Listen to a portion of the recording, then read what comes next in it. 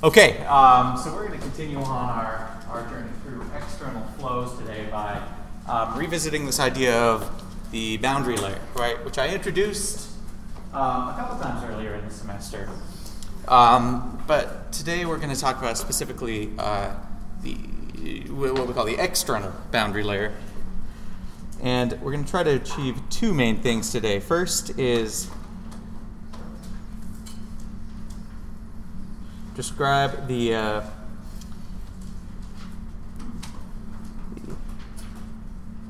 metrics of an external boundary layer.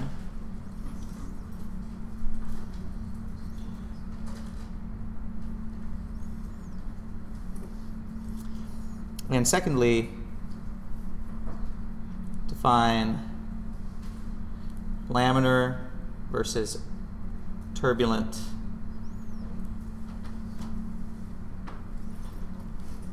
boundary layers.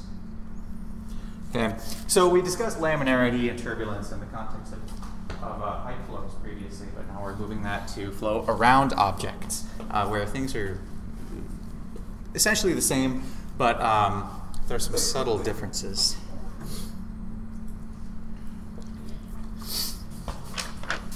So I'm also going to be jumping back and forth. I've got some figures that are too complicated to draw, so I'm going to quickly here jump over to a couple of slides.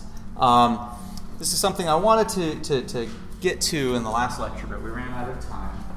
And this describes the sort of in two sets of figures the behavior of external flows, both with changing shape of the body as well as with changing Reynolds number. So let's break this down a little bit. The Reynolds number we're choosing to use here, right? The Reynolds number here is being defined as rho u times some length over the dynamic viscosity. Now, in the left-hand side, we've got these figures here. Show the flow around what we call a streamlined object. That is something that's relatively thin. And when we have a streamlined object with a length L, the idea is that it doesn't very strongly deflect the streamlines around it, therefore the name.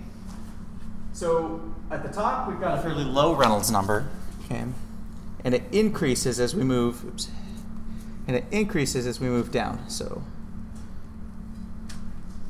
increasing values of the Reynolds number. So at low Reynolds numbers, right, Reynolds number represents the balance of inertial forces over viscous forces. So at low Reynolds numbers, about 0.1, this means that viscous forces are very, very important. And for that reason, a large region of the flow, in fact, everything that here is shaded gray, sort of feels the effects of that viscosity. And the way that we know that is because the flow is slowed down everywhere inside of that gray region. As the Reynolds number increases, first to a value of 10, and then to a value of 10 million, the region where the flow has been slowed down, okay, in this case we're using the criteria of it being less than 99% of the free stream flow velocity, the region where that's occurring is shrinking closer and closer to the body, until at very large Reynolds numbers, those viscous effects are confined to a really, really tiny layer of flow adjacent to the body, which is coincidentally called the boundary layer. Now let's shift focus for a moment and look at the right-hand side figures. Here we're defining that L term, okay, to be the diameter of this circular cylinder. Okay, this is a good example of what we call a bluff body. A bluff body is anything that is not particularly streamlined. Very scientific description. But at low Reynolds numbers, once again, we see that a very large region of the flow is dominated by viscous stresses. Okay. As we increase to around somewhere, in this case, of 50, but order of 10, we see that the region where viscosity is dominant is shrinking, once again. But now also there's what we call a separation point. And this is what defines a bluff body flow, is one where the flow it tries to contour to the body and stick to it, but at some point, it can no longer hold on to the body and it breaks free. It creates what we call a separated wake, or in this case, a separation bubble, downstream of the body. And at larger Reynolds numbers, as we increase further and further, we again have this very thin region of flow where the viscous effects are important. However, we retain that separation point. The idea here is as the inertial effects become dominant, okay, as the Reynolds number increases, eventually that inertia of the fluid moving around the body is too great. It's sort of like a car going over a speed bump. If you go too fast, you're not going to hold on to the ground very well. Okay, same idea is occurring here. So the takeaway is that as the Reynolds number increases from very small values to very large values, for a streamlined body, the area where viscous effects are important decrease to this vanishingly small boundary layer adjacent to the body. And for a bluff body, as the boundary layer increases, again, the viscous dominated region shrinks until it's closer and closer to the body, but in addition, we've got these separation locations. So the viscous effects are important very close to the body, but also in this separated wake behind the body. Okay. Now, the reason we concern ourselves with this distinction, okay, is because, let me bring it back up for a second, or the reason we really concern ourselves with this is, we've described at this point, we should understand that the math, when we've got viscous flow, okay, necessitates that we use Navier-Stokes equations. Whereas outside of viscous dominated regions, we've got much simpler math to contend with. And so we've got this guy named,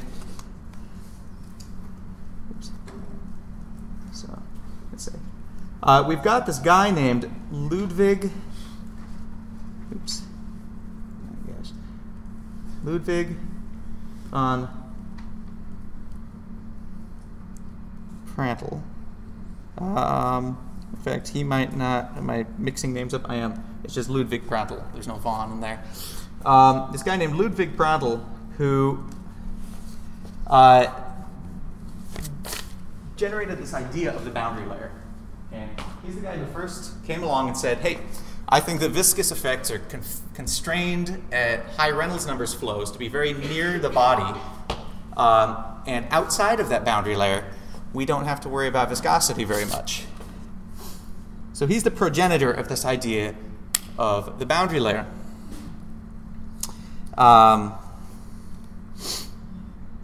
So the idea is so he let's say viscous effects are confined to flow very near an object's surface, which we call the boundary layer. Now, clearly, this applies only to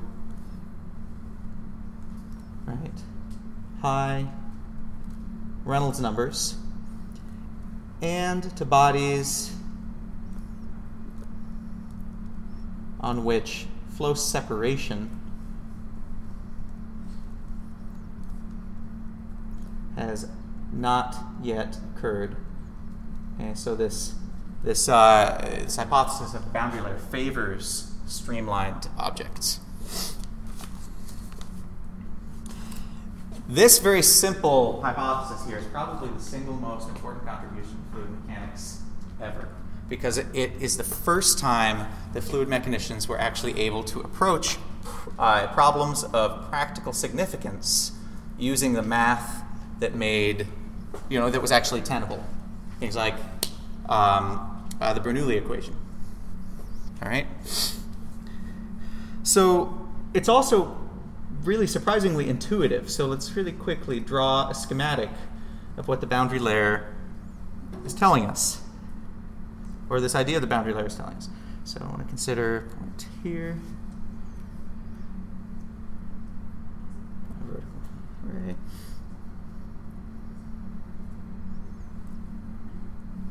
So in this little schematic here, we're going to say that the boundary layer is this region here.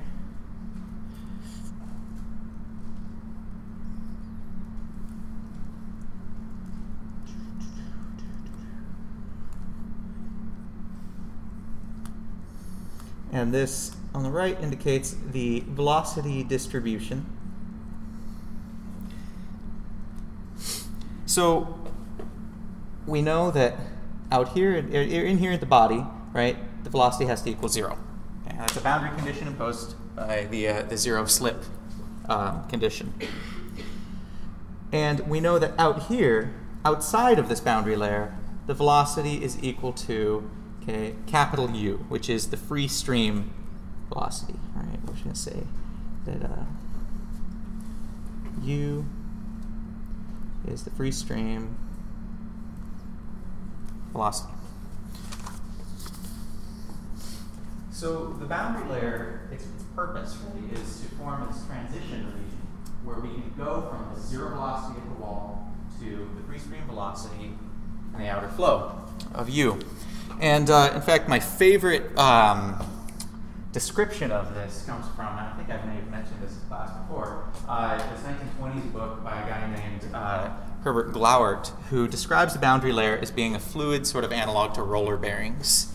He says, right, we know that in the same way that a roller bearing allows an object to move past the stationary one through the rotation of solid elements, in this case, the boundary layer allows a free stream velocity to move past a stationary object by the, in fact, there is fluid rotation occurring in the boundary layer.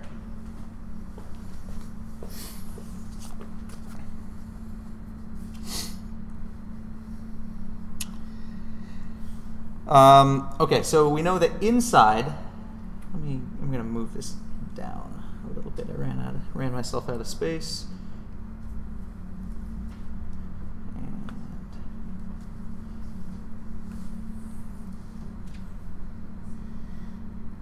okay, let me erase these. So inside of the boundary layer,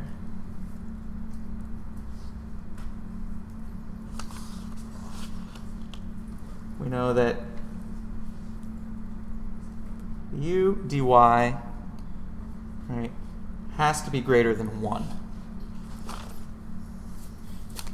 if y is defined as positive moving away from the wall, right? Because the velocity is increasing from 0 to something that is non-zero. And because of that, our fluid rotation, right, which we're defining as 1/2 dv dx minus du dy, right? This cannot be 0. In other words, the flow is necessarily rotational, and because of that, viscous effects have to be important, right? Wherever there is these velocity gradients, we know that shear stresses are going to occur due to the fluid relative motion between fluid layers. Outside,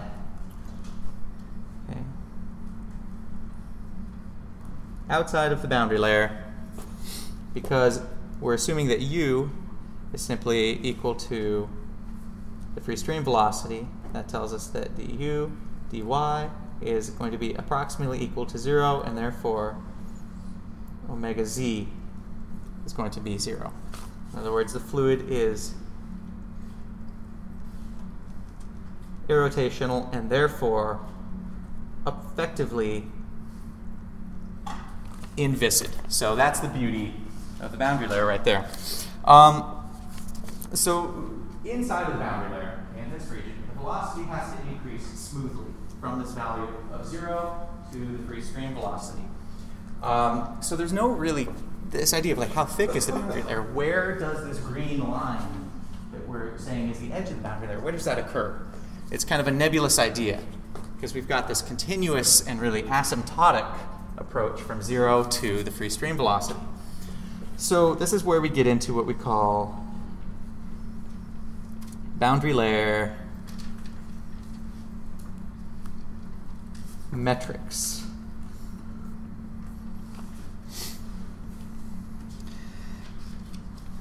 So there are 3 common descriptions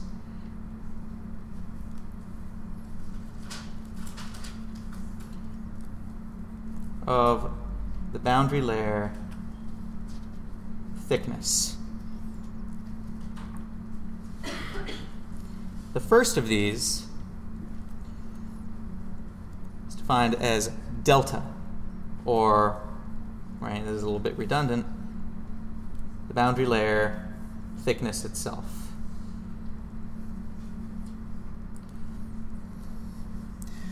And the way this is defined as the height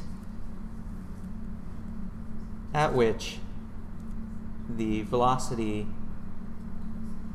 y at y equal to delta is equal to 0.99 u. So let's break this down for a second. So what it's saying is that because there's no, really, the boundary layer in truth is infinite. The velocity is always going to be moving slower, right, closer to the body, and because of that, you're only going to ever have an asymptotic approach to the free stream velocity. So there's never a point where you can say mathematically the velocity is 100% of this free stream value.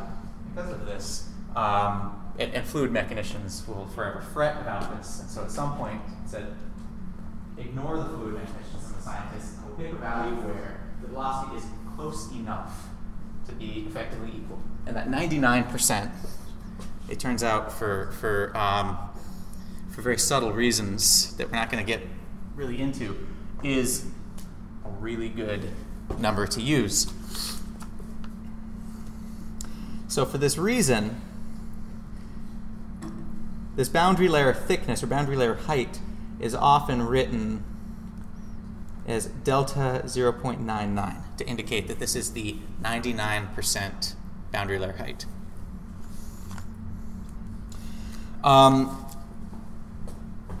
So there's a guy, we don't have time to get into this, but there's a solution to the boundary layer equations that was worked out by a guy named Blasius. He was actually one of the students of Ludwig Frontal. And what he did is he said, all right, for the case where you have a flat plate and a laminar flow, there is a way to actually exactly solve for the Blasius. Solved for u as a function of y for laminar flow past a flat plate. Okay, this is sort of an aside. And he did this using a really elegant change of variables, which allowed him to turn the simplified version of the Navier-Stokes equations that you get in a boundary layer into a solvable, nonlinear, ordinary differential equation. And by solvable, I mean it's something you actually have to crunch using numerical methods. Nowadays we do it with a computer. Back then they did it with a bunch of tables and effectively a hand-worked spreadsheet. But from this Blasius solution, which still stands as really the gold standard for a laminar boundary layer, if we plug this this now defined velocity distribution from Blasius, we get that this delta of 0.99 is equal to 5 times the root of mu x over rho times u. Okay. If we reorganize this a little bit, we can say that delta 0.99 over x is equal to 5 over the square root of the Reynolds number defined on X. And let's talk about what this means here. Okay, this Reynolds number defined on X is simply rho u times X over the viscosity. It's just like the regular Reynolds number we've been using, but instead of putting in a fixed length, or L, and the argument there, we let it be a function of X. Right? X has dimensions of length. It's dimensionally homogeneous, or really it's dimensionless. And these two expressions here, right, the left and the right, this red one and this green one here, they tell us two important things about the boundary layer. First,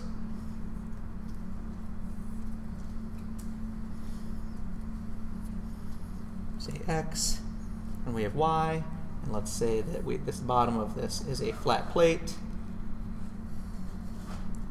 It starts here. We've got a uniform flow coming in with a free stream velocity of u.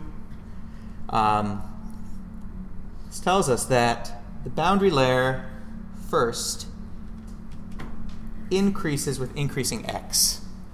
Okay, we get that from this this red asterisk version of the equation. So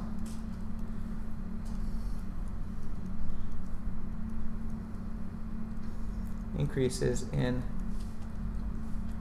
thickness with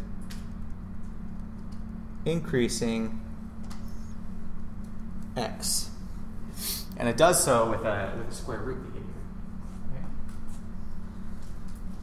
And the second one, this green one here, tells us that if we picked a point, okay, if we picked some value of x, let's say we stuck some sort of measurement device right here, okay. We picked that value of x and we calculated the Reynolds number at that value of x. What happens to the boundary layer thickness at that point as the Reynolds number increases? It's going to get thinner. In other words, if we were to mark ourselves at this location so that x is fixed, x here, and the x here, and we were to increase, for example, the velocity of the incoming flow, and increase the Reynolds number that way. As the velocity increases, the boundary layer at that fixed position is going to get smaller. Okay? This comes back to that idea that as the Reynolds number increases, the importance of viscosity decreases. Okay? That region of viscous-dominated flow shrinks.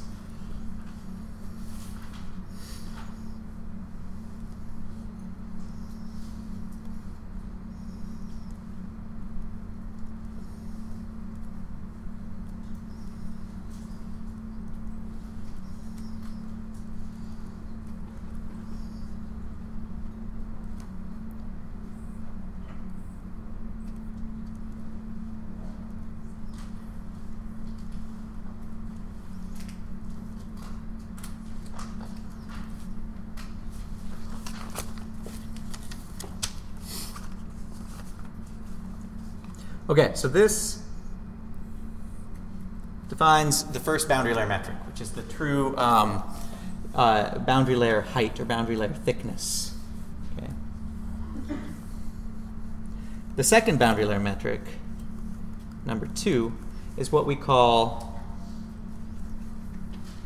the displacement thickness.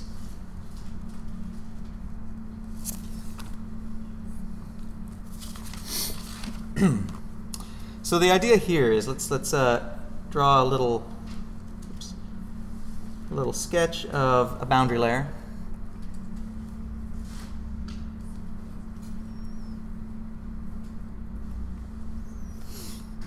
And let's say we've got let's put a control surface right here. This is like one edge of a control volume that's enclosing flow. But we're interested in understanding the flow just across this control surface. Compared to a uniform flow, right? If we said that the whole thing had a velocity of capital U all the way down to the surface, compared to that hypothetical inviscid flow, there's a deficit, in a sense, of how much mass is crossing this control volume. In other words, all of this red shaded region is how much mass is being sort of held back.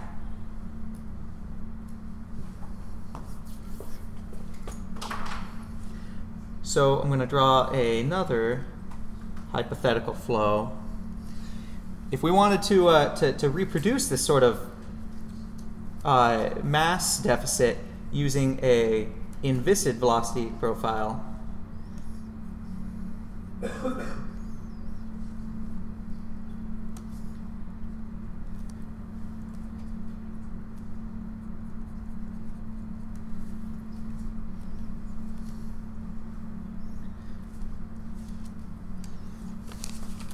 we could approximate that we have a uniform velocity profile except for this region of flow, or this region near the wall where the velocity is 0.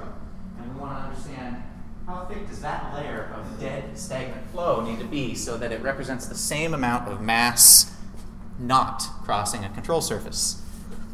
And so if we say that this is our 99% velocity or 99% boundary layer thickness, we're calling this new kind of modeled layer of stagnant flow, the thickness of that we call delta star, and this is what's known as the displacement thickness.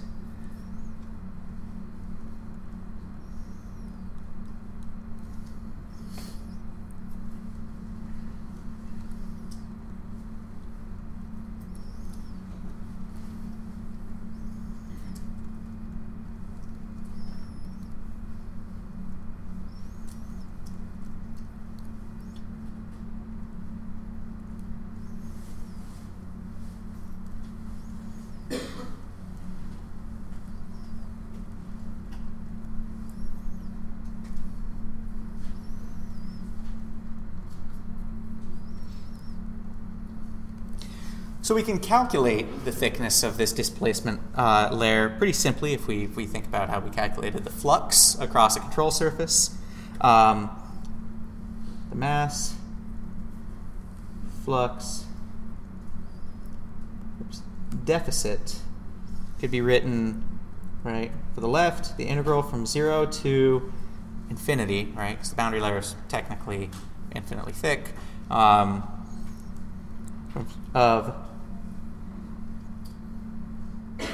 u minus u of y, okay, all times rho dy, right? This is to give us effectively the area of the red shaded area. We're going to say this is equal to, this is going to be equal to u times rho times this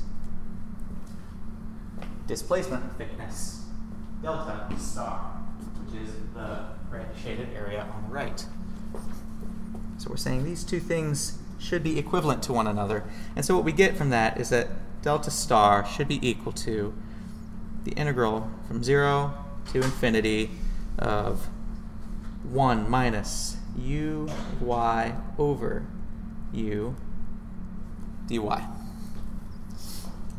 And unfortunately for us, we don't have this expression for u of y. I should mention that Blossius equation. We don't actually get a function u of y. What we get is a tabulated list of numbers. Again, I said it's a numerical solution, so we don't have a smooth, like, closed form expression. But because we've got that tabulated list, we can do a numerical approximation to an integral, and we can figure out that for the Blossius solution, that is for a laminar boundary layer, the delta star is equal to 1.721 times mu x over rho u, or delta star over x is equal to 1.721 over the root of the Reynolds number based on x. So we've got the same sort of form as the 99% boundary layer thickness, but it's only about 1/3 as thick. Now what this is useful for is figuring out things like if you've got, right, the boundary layer, we know that it grows thicker in the direction of flow, A along X. If you want to understand how that affects the, like the blockage that an object represents, if you place an object in a wind tunnel, okay, the boundary layer grows thicker. That means that there's going to be less mass flowing around the object because of continuity. We know that effectively that increase in the boundary layer thickness represents a decrease in the area around the outside of that object. So the flow is going to have to accelerate in order to go around the object.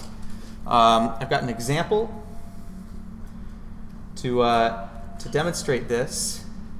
Oops, here we go. And then we'll jump back to the third boundary layer metric and wrap up. So consider a duct. I know this is an internal flow problem, but we're going to treat it as if it's external flow because it's a square duct, not a peak. So this duct is 2 feet by 2 feet, or sorry, 1 foot by 1 foot square with a velocity of 2 feet per second. And we know that, right, intuitively looking at this and drawing it, we know that the boundary layer and therefore the thickness of this displacement layer is going to increase in the direction of flow. So if we don't account for this, if we left our duct a constant 1 square foot cross section, then the thickening of the boundary layer is going to mean that the flow through the center is going to have to speed up, right, to fit the same amount of volumetric flow rate through it. So the designers of this duct want to know, all right, how do I have to modify the dimensions of the duct so that at the center line we have a constant 2 foot per second velocity?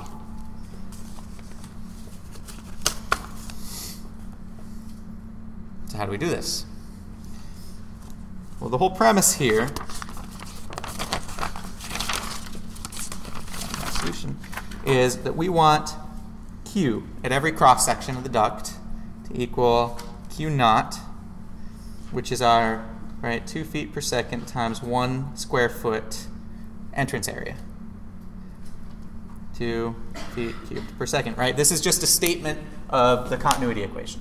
If we're ignoring compressibility, and at 2 foot per second velocity, we certainly should ignore compressibility, then the sum of the in has to equal the sum of the out, and any 2 sections we draw, right?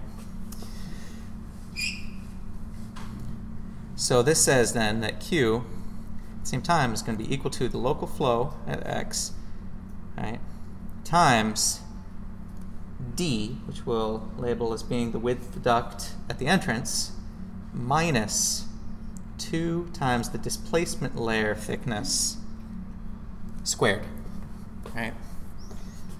We're saying that D minus 2 delta star.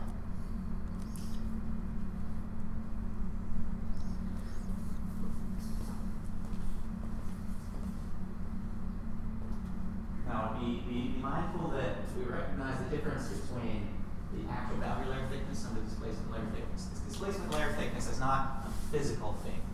It's an equivalent sort of offset, where if you say if the velocity in that region is 0, then it represents the same amount of retardation of the flow as the actual boundary layer.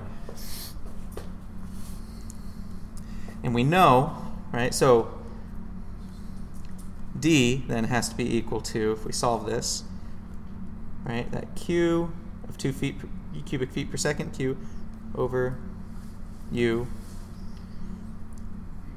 plus 2 delta star.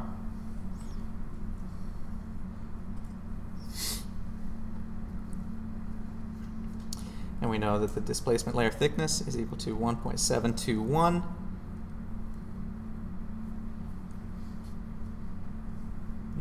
X over rho U. And so plugging that in for D, we're going to end up with this need to be 2, right, cubic feet per second over that 2 feet per second plus 2 times 1.721. It's the square root of, we're going to go ahead and replace this Reynolds number with over mu. We're taking the kinematic or dynamic viscosity over density, calling it kinematic viscosity, times the square root of the kinematic viscosity of air, which is 1.57 times 10 to the negative fourth feet squared per second over 2 feet per second times, right, the square root of x.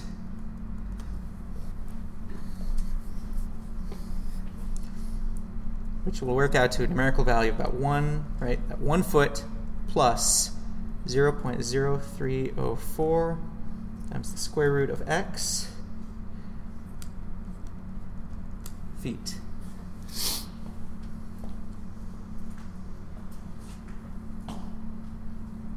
So that's the purpose of the displacement layer thickness. It's problems like this where we want to understand how much the flow is being slowed down in some places, or how much region is occupied by that reduced flow velocity, and therefore understand how that's going to affect the flow outside of the boundary layer. A problem like this, right? This is telling us that unless our duct is really, really long, then that initial 2 feet per second isn't going to accelerate very fast because the narrowing of the flow region inside the duct is occurring very slowly. In fact, 1 foot down the duct, it's going to be only about 0.03 feet, okay, which is like less than half an inch.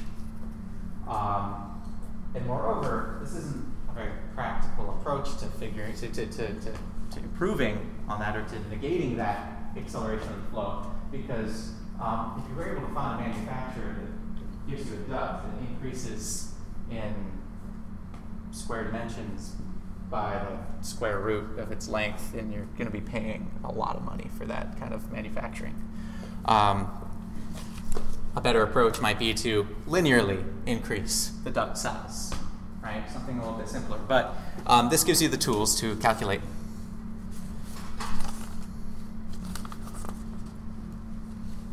Any questions on that example? All right, so let's wrap up with the third of our boundary layer metrics, which is called the momentum thickness.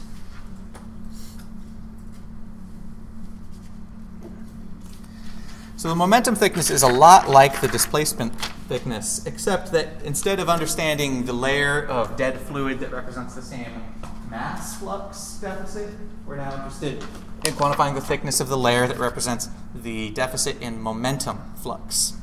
Now this is useful for things where we want to calculate the drag on objects, right? You use the control volume analysis to understand the difference in momentum flux in and out of control volume. You have the force on that control volume. So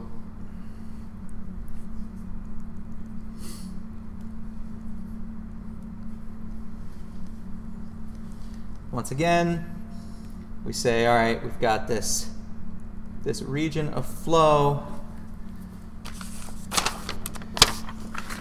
that is not carrying momentum across that control surface.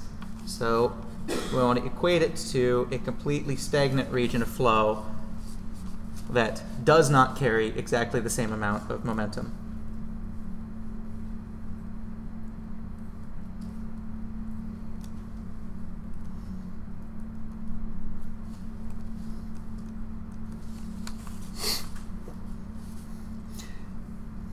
So the way we do this is by,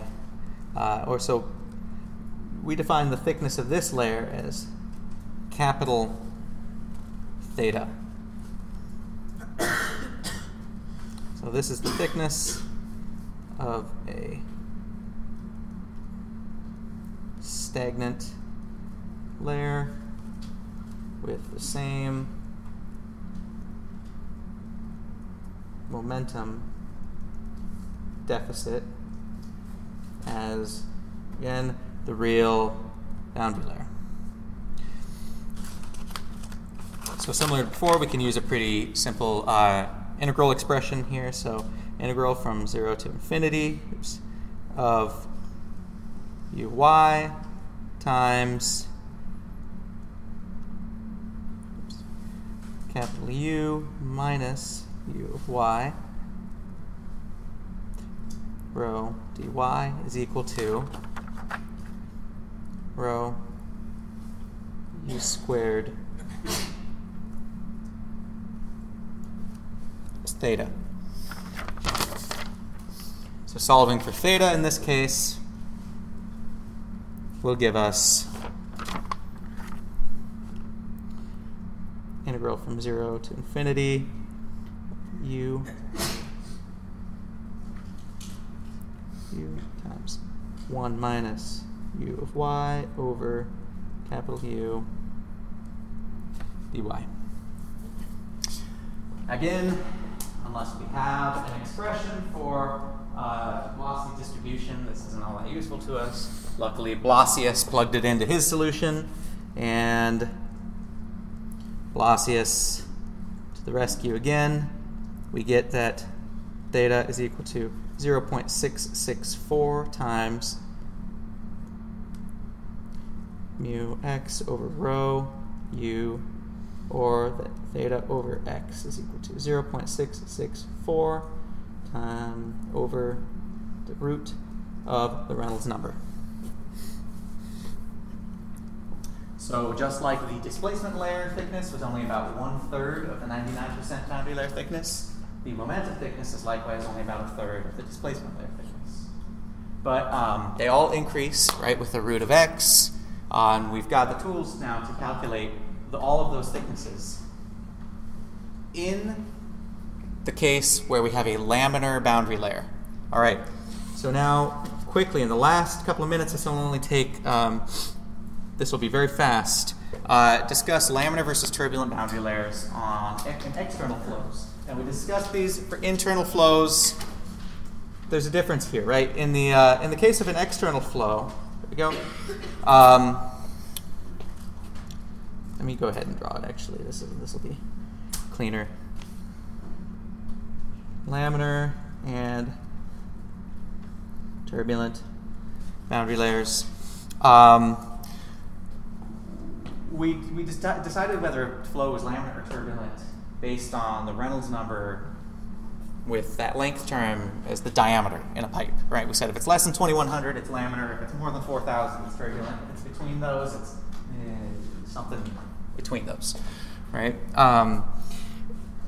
So I've defined this local Reynolds number already. The local Reynolds number, right, this Rex is equal to rho ux over mu. And so I want to consider the flow past a flat plate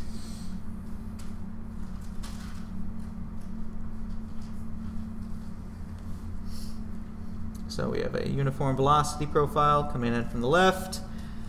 We're going to define a coordinate system plus x plus y. And we know that the boundary layer is going to start at the leading edge and grow. Right?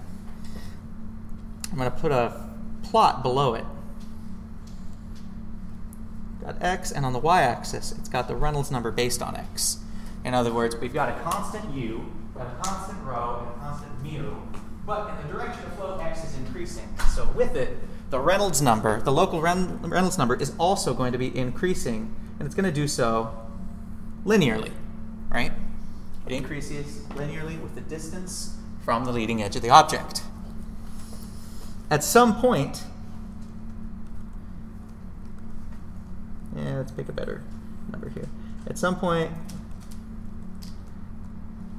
boom, we hit what's called the critical Reynolds number.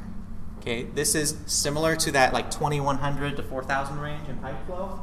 This is a value at which the flow generally stops being laminar and starts to become turbulent because viscosity becomes less important than the inertia of the flow itself. And so we can then calculate the critical location where this flow transition occurs and project that up onto the plate and say at that location the boundary layer is going to go through this very sudden thickening and increased turbulence. Turbulent laminar. Okay, all of the equations I've given you so far are for laminar flow because laminar flow obeys the mathematical tools that we've got. Turbulent boundary layers are still an open area of research. People are trying to attack it using machine learning, using new like fractal methods and chaos theory, and a lot of math that's, you know, harder than I can handle. And so we don't get into turbulent boundary layers very much in this class. Okay? Instead, whenever the flow is turbulent, we tend to rely on dimensional analysis and empirical relations that we get from those. So consider now like that velocity of a fluid particle that's following the flow as it hits first the laminar boundary layer. Okay, in the laminar boundary layer, it's going to be deformed because there's fluid rotation, because there's shear going on. And at some point, we hit that critical Reynolds number, which tends to be around, I think the book gives you like 200,000 to 3 million or something. It's a really big range. The number I've always been told, and the one I always kind of use as my rule of thumb, is that when it hits about 500,000, that's a good estimate of when flow transition will occur. Okay? So you can find the point at which flow transition occurs by setting your local Reynolds number equal to 500,000, solving for x. And so when the flow hits that point, okay, that transition region, it's going to stop going through this nice parallel sort of shear deformation, and it's going to start getting pushed, pulled, and sheared, and torn, and rotated by the turbulent fluctuations that occur in the turbulent boundary layer. So when the Reynolds number is less than critical, it's well behaved, and we have the velocity solution, okay, as well as the attendant boundary layer thicknesses, the 99% thickness, the displacement thickness, and the momentum thickness. When it's turbulent, we've got this large scale vorticity, which creates enhanced mixing, chaotic motion. And I discussed, right, that because it's better mixing things, it tends to push regions into higher velocity closer to the wall. So we go from this laminar velocity distribution to a turbulent one, which is really flat near the bottom. In other words, at high velocities, right up really close to the wall. And we don't have an expression, right? Velocities wasn't able to do a numerical solution for the boundary layer velocity near the wall. All we have are empirical estimations. So that's going to wrap up today.